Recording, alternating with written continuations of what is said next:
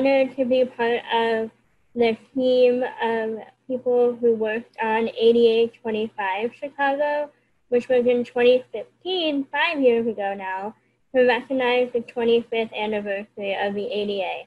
And it was a great moment because, we celebrated, we recognized the gap, and we really hope to see changes by capitalizing on that moment to bring greater attention to the areas in which the spirit of the law has not yet been met. There's a lot of opportunities in employment, in education, in community living, and more, in which people with disabilities still have greater disadvantage than others. I am, not to reveal my age, but I am 4 days younger than the ADA. So I was privileged to be born at a time in which the ADA existed from the moment I came into this world. And because of that, I grew up understanding that I had civil rights as someone with a disability. I understood, even though maybe not in minutia and not in detail, that just because I have a disability, one that is visible, one that is physical, that I had a right to try and live my life exactly how I would want to, live where I want to, go to school where I want to, work where I want to.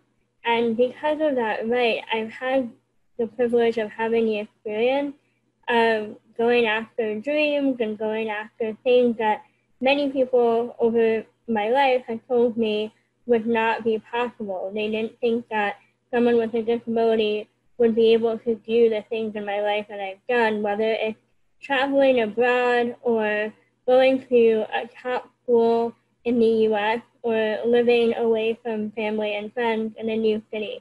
But I've done all of that. And it's only possible because I grew up knowing and understanding that I had a right to those aspirations. But at the same time, I also recognize that having the privilege of knowing that right is different than what actually happened. And there's so many instances of discrimination that happen too.